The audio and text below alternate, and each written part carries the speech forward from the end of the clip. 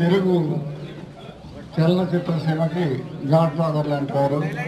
వారి పేరుతో ఈ రోజున ఒక ఫీచర్ గ్రూప్ రావటం నాకు చాలా సంతోషంగా ఉంది.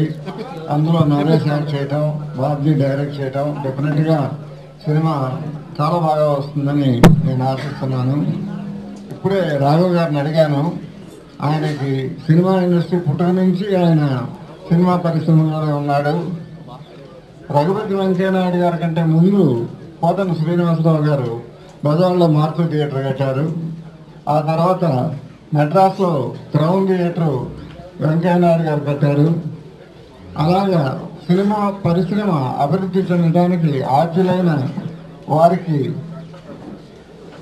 నేను జోహార్లు అర్పిస్తూ సెలవు తీసుకుంటున్నాను. చాలా ఆనందంగా ఉంది. ఎందుకంటే మన సినిమా ఇండస్ట్రీకి పితామహుడు వంటి వెంకయ్య నాయుడు గారి అవార్డు నేను తీసుకున్నాను. అది ఒక అదృష్టంగా భావిస్తున్నాను. అలాంటిది ఆ క్యారెక్టర్లో నరేష్ నటించడం, నరేష్ ఒక అదృష్టం చేసుకున్నాడని నేను అనుకుంటున్నాను.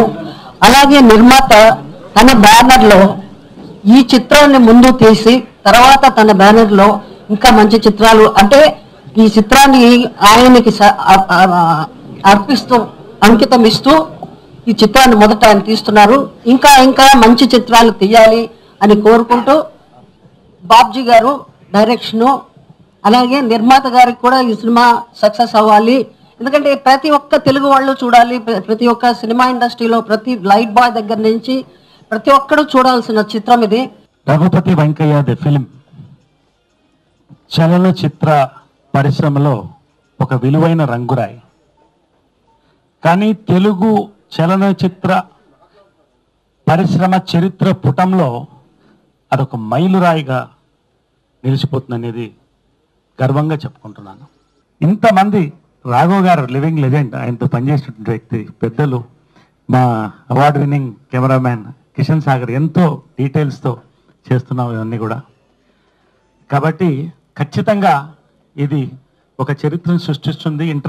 నేషనల్ పానోరమా ఇంటర్నేషనల్ దీనికి కూడా వెళుతున్నాం, ఇంటర్నేషనల్ ఫిల్మ్ ఫెస్టివల్స్ కూడా. దీని మీద ఒక బుక్లెట్ కూడా తయారు చేయాలనుకుంటున్నాను. సినీ పరిశ్రమకు కూడా ఒక చిన్న విన్నపం, ఇది అయిన తర్వాత నేను బాబ్జీ గారి పర్మిషన్తో ఒక 5 minute వర్షన్ దీన్ని తయారు చేసి కూడా ప్రతి థియేటర్కి ఫిలిం ఛాంబర్ ఆఫ్ కామర్స్ ప్రతి థియేటర్లో దీన్ని 5-5 నిమిషాలు ప్రతిరోజు ప్రతి షోకి ప్రదర్శించాలని చెప్పి నేను సభ్యంగా మనవి చేస్తున్నాను. ఎందుకంటే సినీ పరిశ్రమే కాదు, ఈరోజు సినీ ప్రేక్షకులు కూడా దేవుడిగా భావించాల్సినటువంటి వ్యక్తి రఘుపతి వెంకయ్య గారు. కాబట్టి వారి గురించి తెలుసుకోవాల్సిన అవసరం సినీ ప్రేక్షకులు కూడా ఉంది. కాబట్టి ఇది ఒకటి మనవి చేస్తున్నాను. ఖచ్చితంగా ఒక మంచి ప్రోడక్ట్తో, ఒక టీం వర్క్తో, బాబ్జీ గారి నేతృత్వంలో, ప్రొడ్యూసర్ గారి సారథ్యంలో వస్తామని నేను మనవి చేసుకుంటూ, ఇటువంటి అవకాశం కలిగినందుకు నాకు నంది లోటస్ కాదు, అంతకన్నా పెద్ద అవార్డు ఈ వేషం వేయడం నేను భావిస్తూ, అందరికి కూడా ప్రతి ఒక్కరికి, శాస్త్రి గారికి అందరికి కూడా ధన్యవాదాలు తెలుపుకుంటూ సెలవు తీసుకుంటున్నాను. జై తెలుగు సినీ పరిశ్రమ. తెలుగు సినిమా పితామహుడు, తెలుగు సినిమా వేగుచుక్క రఘుపతి వెంకయ్య నాయుడు గారి 143వ జయంతిని పురస్కరించుకొని ఎల్లో లైన్స్ పిక్చర్ పతాకంపై మేము ఈరోజు ఈ సినిమా స్టార్ట్ చేస్తున్నాం. ఇంత మంచి సినిమాను మాకు, మా సంస్థకు, నాకు, మా సతీష్ బాబు గారికి, మా అందరికీ గాడ్ ఫాదర్స్ లాంటి సూపర్ స్టార్ కృష్ణ గారు, విజయ నిర్మల గారి సమక్షంలో వారి సువర్ణ హస్తాలతో ఇంత మంచి సినిమాను ప్రారంభించుకునే అవకాశం మాకు దక్కినందుకు మేము చాలా సంతోషిస్తూ గర్విస్తున్నాం.